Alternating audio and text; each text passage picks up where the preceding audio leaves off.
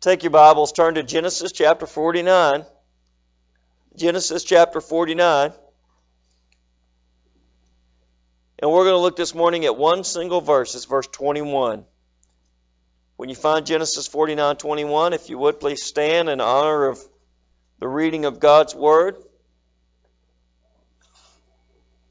By now you should be very familiar with this passage. Jacob is prophetically blessing his 12 sons in this chapter.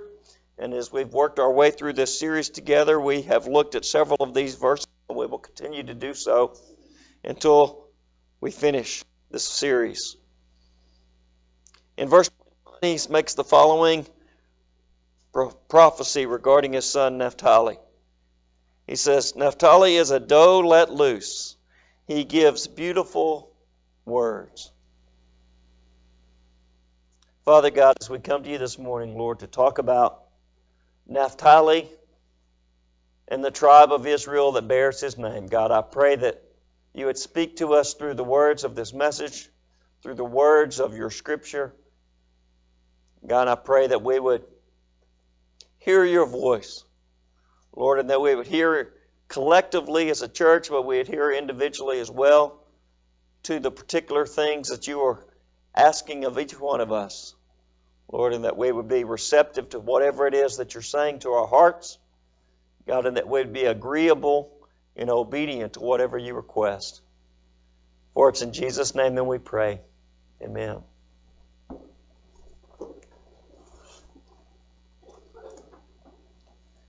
Be consistent in your faith and in your practice.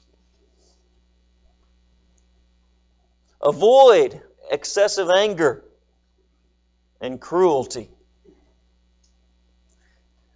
Turn from your sinfulness, your wickedness, repent, and be restored.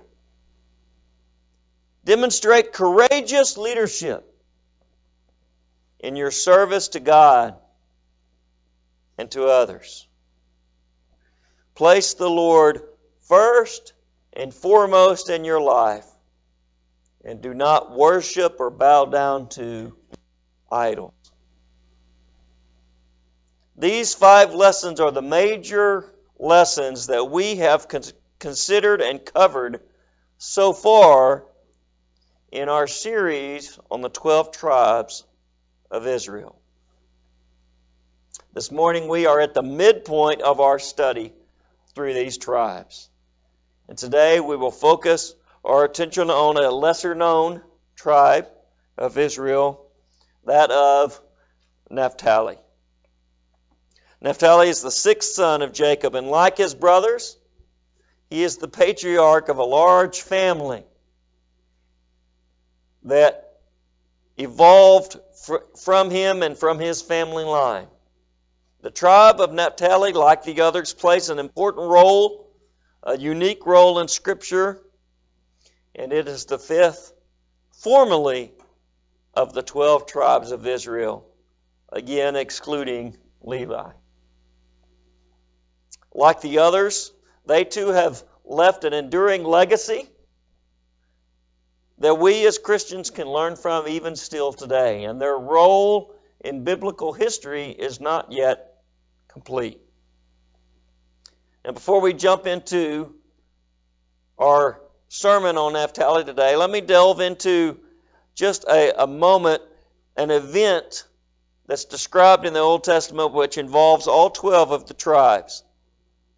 I'm going to try to touch on some of these in the remaining sermons of the series just so you can see some various places throughout Scripture where the 12 tribes are mentioned. And in this event, after crossing the Red Sea during the Exodus, Moses led the children to Mount Sinai, and they camped there on the plains of Sinai for about 2 years. Why so long? Well, one of the major tasks that they underwent while they were camped at Mount Sinai is that they built the tabernacle. The tabernacle was a tent, a large tent, that served as the temple prior to the temple. You see, the tabernacle was portable because it was a tent. And God gave them instructions on how to make it through Moses and all of the furnishings that went inside it, much of which was replicated later in the temple, if not moved from the tabernacle to the temple. And the tabernacle served as God's dwelling place during the years prior to King Solomon, centuries later, actually building a structure that we call the temple in the city of Jerusalem. The tabernacle served as God's dwelling place for years and years. And when they completed it, they erected it, put it together, set it up on the plains of Sinai, there in front of Mount Sinai. And Scripture says in Numbers chapter 27 that they held a dedication ceremony for it. And as a major component of the dedication ceremony, each of the 12 tribes named a representative for their tribe, a prominent leader that represented their tribe. And one by one person each day for 12 days, the representative from each tribe came and brought an offering of dedication for the tabernacle. The tribes brought these in the same order that they marched, which we'll look at again today. And so Judah went first and brought theirs one day, and then the next day the second tribe came, and the third tribe. We've learned that Reuben was fourth. We learned that Simeon was fifth. We've learned that Levi did not come in the marching order. They were actually there at the temple and tabernacle and are not officially considered one of the 12 tribes. We learned last week that Dan came 10th. The tribe of Naphtali also participated in this ceremony. The sons of Naphtali were the last of the tribes to present their offering. And so today we will jump into Scripture and see what the Bible tells us about Naphtali. What does it teach us about the man and about the tribe that he fathered? But more importantly, what lessons can we learn and apply to our life today other than just mere facts that can transform us and shape us in our walk with the Lord? Well, let's begin by talking about the son of Jacob, Naphtali, the sixth son of Jacob. Naphtali was born of Bilhah. If you remember, Bilhah also was the mother of Dan, who we discussed last week. Dan and Bilhah were the two sons, or Dan and Naphtali were the two sons of Bilhah. Naphtali was her second and final son. Bilhah was the handmaiden of Rachel. Rachel was unable to bear children for herself, and so she allowed Bilhah, her handmaiden, to birth children through Jacob on her behalf. And according to the Jewish custom, they became Rachel's children, though she was not the biological mother. The children did not come directly from her womb, but Rachel was the de facto mother, and Bilhah carried the babies for her. So, after Naphtali's birth, Rachel was now considered the mother of two of Jacob's sons, Dan and now Naphtali.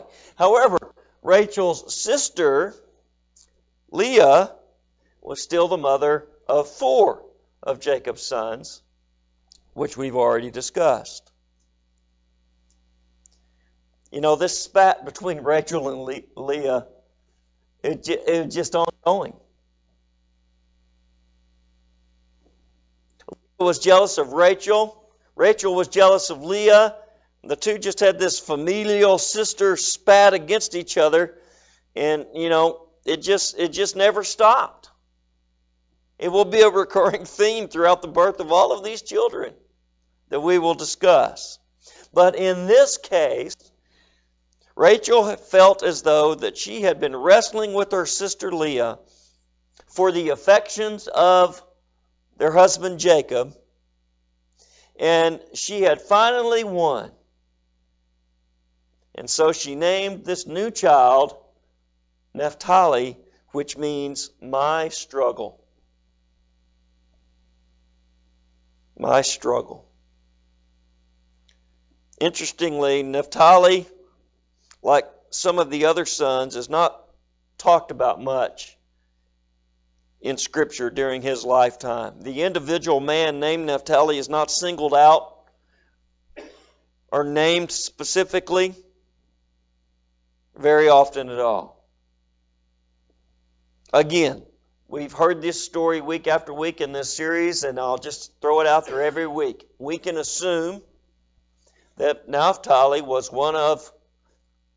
with his brothers and was one of the men present, the young men present, when they conspired together and sold Joseph to the Ishmaelites. We can also assume that years later, when Jacob sent his boys to Egypt during the famine to buy grain because there was none in the land of Canaan, and he sent his sons, 10 of his sons, and the next time 10 of his sons again, we can assume, even though he's not named, that Naphtali was one of those who made the journey back and forth to Egypt to purchase grain to get them through the famine. Also, we know that Naphtali, along with his family, moved along with all of his brothers and their families when Jacob and his sons resettled in Egypt, in the land of Goshen. And we know that Naphtali, at the time that they resettled to Egypt, had 4 sons named Jazil, Guni, Jazer, and Shillem. And these are listed in Genesis 46. Other than those few details, we don't know much about the life of Naphtali. But we can learn from Scripture some things about his posterity and the tribe that bears his name. And so let's move on to the tribe of Israel, named for Naphtali. I'll share with you some facts. These are not to bore you. Hopefully you're finding these interesting as we kind of look at and compare some commonalities and some differences between the 12 tribes. But first of all, Moses took a census at the early part of the Exodus. Leah, you can go ahead and bounce forward one. He counted all of the fighting warriors, men who were of fighting age, and he numbered them according to those who were 20 and above men. These are the various tribes we've looked at so far. Here's Levi down here that he counted separately. But here's the census of Naphtali that was also taken, by the way, at Mount Sinai when they were camped there for those 2 years. After they left Mount Sinai, we know the story that they went to Canaan. God told them to invade, but they did not do so. As a result, they wandered in the wilderness for 40 years. They ended up migrating slowly around to the east side of the Jordan River to the plains of Moab. And before his death, Moses took a new census of the new generation because as part of their punishment for not going into the promised land, all of the first generation passed away in the wilderness. That's why we don't see the size doubling as they had kids, because all of the parents died also. As a matter of fact, the tribe of Naphtali, by the time of the second census, which was 40 years after the first, had decreased in size to 45,400. We've also seen throughout this series that they camped in a particular order. Like his full brother Dan, these two were the sons of Bilhah. Like his full brother Dan, Naphtali was also stationed on the north side of the tabernacle. Naphtali was not the leader of his group. That northern quadrant was called the station of Dan. just like this one was called the camp of Reuben and this one's called the camp of Judah. But he was a part of the camp of Dan with his brother. Naphtali and his family marched 12th in the procession. In other words, they were last. As a result of their placement in the procession, you could say they were the rear guard. Whenever the procession marched, the Naphtalites guarded the rear. They were the caboose. They don't even put cabooses on trains anymore. But that's what they were. The guys all the way at the back. Scripture also tells us that the high priest wore an ornate breastplate, which he would use when he went to the tabernacle, particularly on the Day of Atonement, and he went into the Holy of Holies, and this breastplate that he wore as part of his dress had 12 stones on it, which represented the 12 tribes of Israel. And the tribe of Naphtali is believed by many to be the jasper. The jasper. The jasper is kind of a brownish red gemstone. And so the color that is associated with the tribe of Naphtali is brownish red. We also know that each of the 12 tribes, after the conquest of Canaan, received a land, an inheritance, a region that was allotted to them. And the tribe of Naphtali's region was way up in the northern area. On the eastern side, it bordered the headwaters in the northern portion of the Jordan River. And it bordered what at that time was called the Sea of Chinnereth, or we know it today as the Sea of Galilee. Perhaps one of the major cities in the region there, besides Hazor, was Chinnereth. But by the time of the New Testament, Chinnereth had become known as Capernaum. And Capernaum is the city where Jesus' ministry was headquartered. This region up in that area where the land of Naphtali was, and then including some of the other tribes that were adjacent to Naphtali, eventually became known as Galilee. The tribe of Naphtali, during the kingdom years, aligned, as you would suspect, with the northern tribes. Leah, go one slide farther.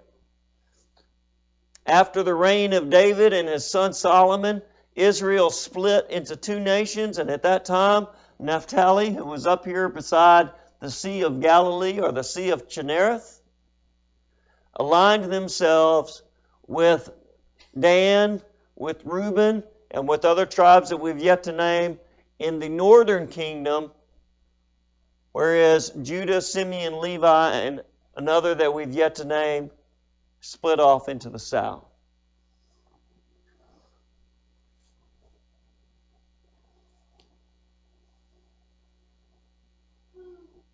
There it went. The tribe of Naphtali, like some of the other tribes, did not drive all of the Canaanites out of their territory like they were instructed to do after the conquest. And in Judges chapter 1, it tells us that they actually conscripted some of the remaining Canaanites in their land into forced labor. In other words, they took tribute from them. This could have been, and likely was, a source of ongoing conflict between the Canaanites that still remained in the land and the Naphtalites who lived right there on top of them and among them in the territory that they had been given during the conquest. As a result, when we get to the book of Judges, we see that the Canaanites were heavily oppressing the Naphtalites, and one of the sons of Naphtali, one of the descendants of Naphtali was a man named Barak. Barak led a coalition army in Judges chapter 4 under the judgeship of Deborah. And Barak defeated the Canaanites in that area. As a result of their victory, the tribe of Naphtali is praised by name for its courage in the Song of Deborah, which is written in Judges chapter 5. If you continue looking through the book of Judges and the era that judges reigned over the various tribes, you will see that the Naphtalites also came and assisted Gideon when he battled against the Midianites in Judges chapter 6. But after about 350 years, the era of the judges came to an end when the 12 tribes, who had been loosely connected but all kind of separate, almost like a federation of different tribes, when they decided to join together to form a single nation called Israel. And they chose a king for themselves, a man named Saul. And he was the first king of Israel, the nation of Israel. After Saul's reign, the tribe of Naphtali was one of several who supported a young man named David in his bid to become the new king of Israel. In 1 Chronicles chapter 12, we read where they sent 1,000 captains and 37,000 soldiers to join David's army. We also read about a man in Scripture, his name was Hiram. Hiram was a craftsman who was skilled with bronze. And he was able to make beautiful sculptures and beautiful things out of bronze. And his mother was from the tribe of Naphtali. Hiram was one of the artisans who helped King Solomon in the building of the first temple, Solomon's temple. We can read about him in 1 Kings chapter 7. After Saul, David, and Solomon, we know that the kingdom of Israel split into two. The northern tribes joined together, of which Naphtali was a member, to form Israel. The southern tribes joined together to form the southern kingdom called Judah. And Naphtali, because of its location, was a member of the northern tribe of Israel.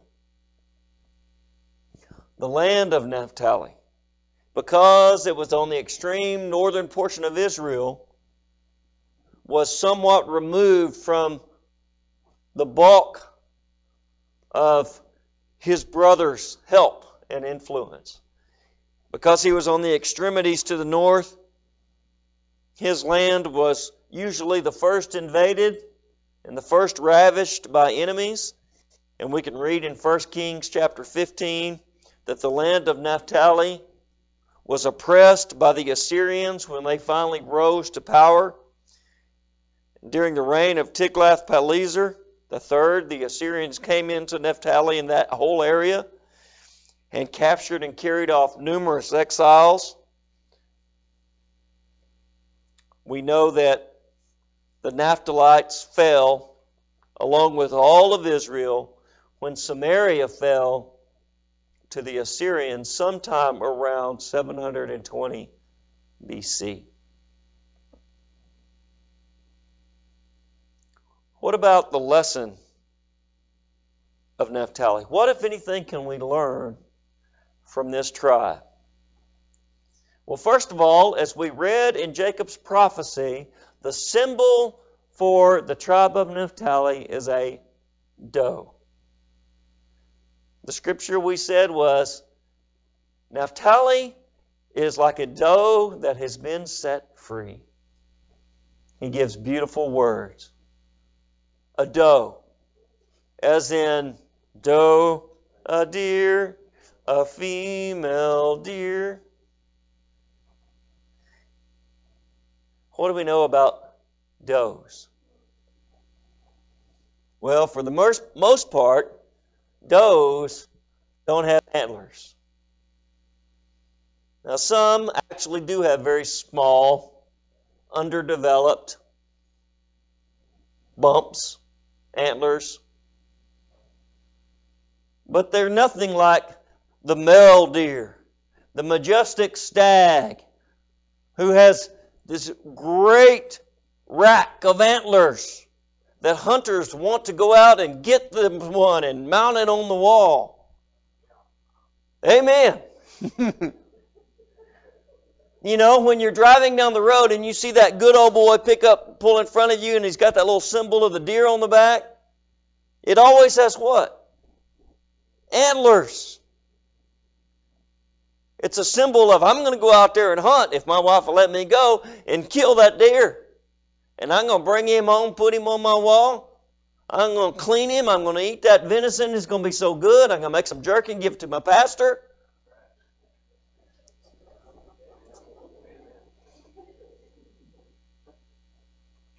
When we think of a deer, we think of a stag. We think of a majestic, antlered, multi-point deer.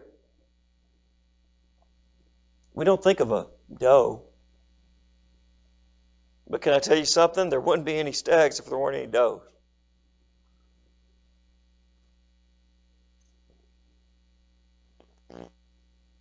They're not really regarded as the regal leaders of their family. Oh, they're important. They're strong. They're quick. They're vital. But they're just kind of overshadowed. This is a description for the tribe of Naphtali. You see, when you read the listings of the 12 tribes, not always, but most of the time, Naphtali is the last one in the list. Oh, they were courageous. They drove out the Canaanites under Barak and Deborah. They helped Gideon. They were brave. They always were there. They had some ups and downs, sure. There were some things the tribe of Naphtali did that we read in Scripture that could have done better than that. But, for the most part, they were solid. But they never, ever, ever seemed to be noticed. They just served quietly, out of the limelight, in the background. And for the most part, they never garnered much praise or attention relative to many of the other tribes. And if you know the story of Barak, who was, as I've mentioned multiple times throughout this, a descendant of Naphtali, he is a fitting example. Because if you know his story, you know that God used Barak, but Barak initially responded with kind of some cowardice and some fear.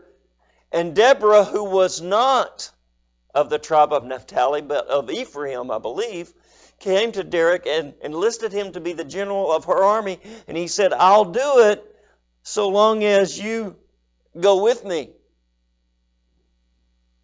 And Barak and the coalition army that was formed for him, that he led, successfully drove out the Canaanites. But if you remember in the story, and it's a fascinating story to read in Judges chapter 4, Deborah made the following statement to Barak and said, you will not receive the glory, but instead it will go to a woman. How does that fit? What are you saying? I'm saying that the Naphtalites, in part, under a Naphthalite leader, were successful in a great victory, but they didn't get the glory. They never had the spotlight. Like the doe. They were quick, they were strong, they were important, but they never seemed to be the one on the pedestal. the region of Naphtali, and the people were wiped out when the Assyrians came in. The people were displaced, and what happened was the Assyrians resettled that area with pagans and with people from other nations that they had conquered. And over the years, this mixed population of people became interbred one with another, and Judaism in the area was diluted and compromised and became increasingly repugnant to the Jews in the south. And the Jews in the south, by the days of Jesus, those who were living in and around Jerusalem and in Judea had disdain for the half-breeds in what was now called Galilee. The remnants of the tribe of Naphtali and some other northern tribes who had, over the centuries in between, compromised their faith through no fault of their own, by the way, because all the people there were from other nations. There were very few. They intermarried and had children. And as a result, they were held in contempt by the Orthodox Jews in the south. And by the time of the New Testament, that which was once Naphtali had become part of a larger Roman province named Galilee. And the Galileans were looked down upon by the Jews in Judea. And yet, the prophet Isaiah prophesied that such would occur. And in Isaiah chapter 9, the prophet said, Naphtali is a land in anguish. Naphtali is a land that God has treated with contempt, but then he prophesied that someday God would bring glory and honor to this despised land. And sure enough, when the Son of God, Jesus Christ, came, he grew up in Nazareth, which is in Galilee, the region of Naphtali. And not only did he grow up in Nazareth, but then he launched his ministry in Capernaum, which was Chinnereth, which was in the region of Naphtali, which had become Galilee. And Jesus spent the overwhelming majority of his ministry, did a great number of miracles, and felt most home and most comfortable in the most unlikely of places, the meager and often overlooked, forgotten, outcast region of Naphtali, Galilee.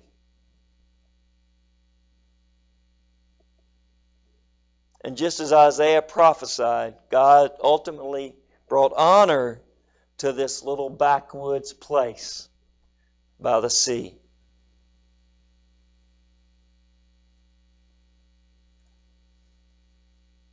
One of the most wonderful lessons that we can draw from the tribe of Naphtali is that God exalts the humble. Naphtali, which later became Galilee, was a place of no reputation. It was often overshadowed and overlooked or even completely forgotten about.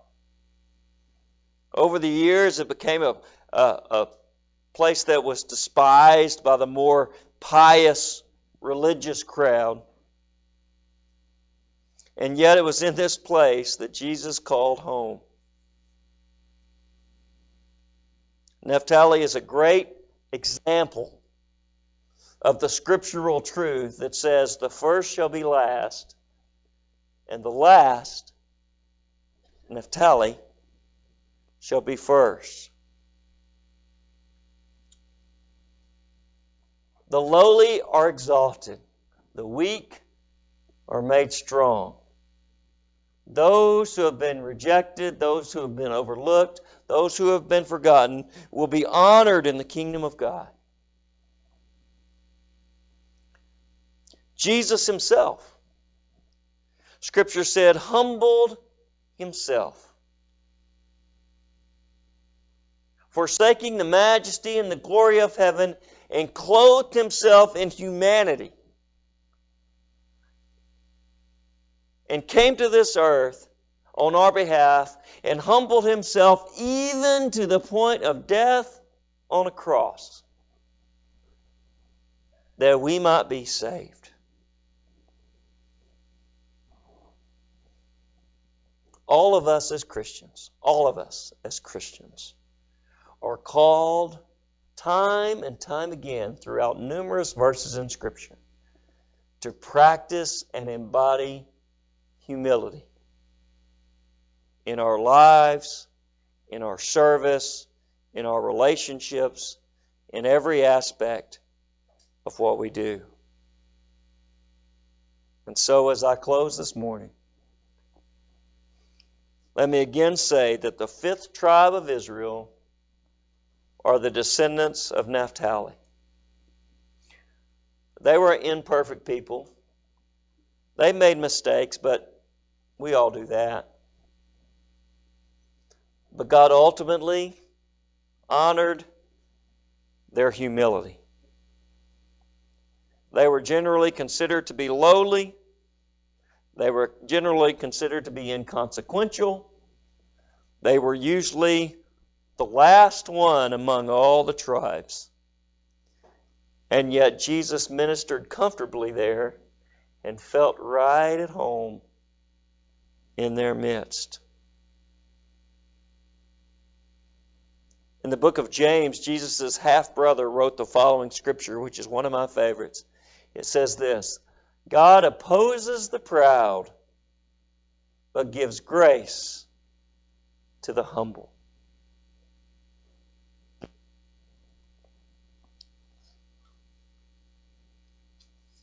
We have 6 tribes to go, but there's only 5 more weeks until Easter.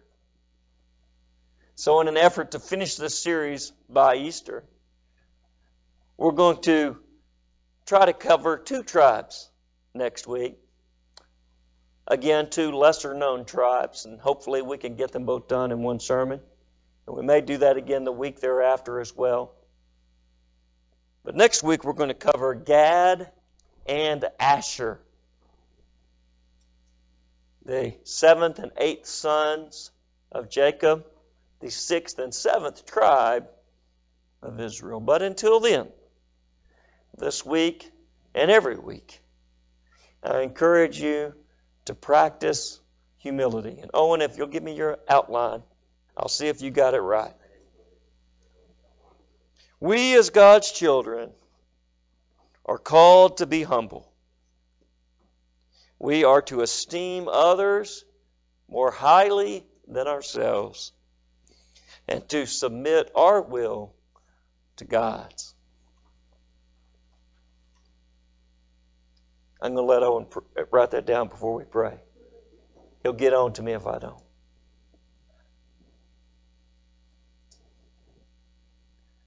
Father God, as we come to you this morning, I just pray that you would humble our hearts.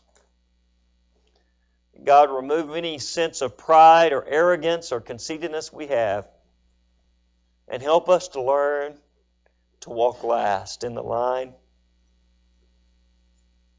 Help us learn to let others go before us. Help us learn to put others' interests ahead of ours. God, help us, Lord, to not insist that it's our way or no way at all. God, help us to be humble in our relationships. Not just with one another, but with you. To submit our will to your will. To forsake our ambitions in order to live out your ambitions for us. God, to put you first. God, if there is anyone here today who doesn't know you as Lord and Savior, who doesn't know your Son, Jesus Christ, who humbled himself and died on the cross that they might be saved, Lord, I pray that they would make that decision today and come and make it known here at this altar. God, I pray that if there are other decisions that need to be made today, that during this invitation time, that those decisions would be made in a way that honors you and that humbles us. For we ask this in Jesus' name.